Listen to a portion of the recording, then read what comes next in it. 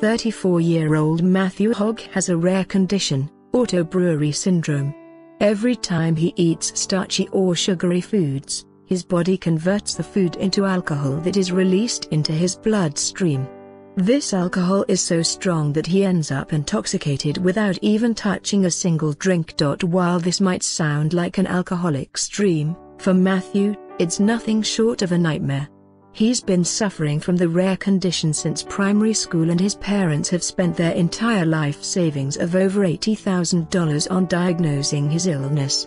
After seeing several specialists, the condition was finally identified when a test by Dr. Keith Eaton in London revealed high levels of ethanol in his blood and indicated bacterial overgrowth in the small intestine.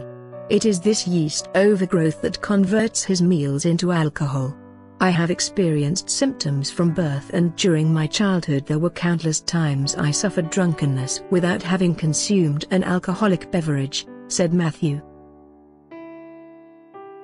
Every time I eat bread, potatoes or starchy rice, I produce 100% proof drinking alcohol that travels around my body through my bloodstream. If I eat a portion of rice, I would suffer a hangover equivalent of having glugged 3 bottles of red wine the night before. The hangovers that Matthew suffers are horrible, leaving him bedbound and exhausted. He started off as a straight-A's student and made it to Sheffield University for a computer science degree, but he had to drop out of school, unable to concentrate because of his condition.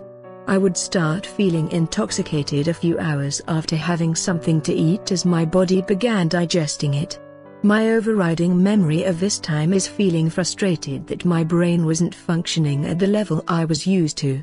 I looked at equations in my favorite science classes and I knew I should have no problems understanding and solving them, but they now looked like gibberish.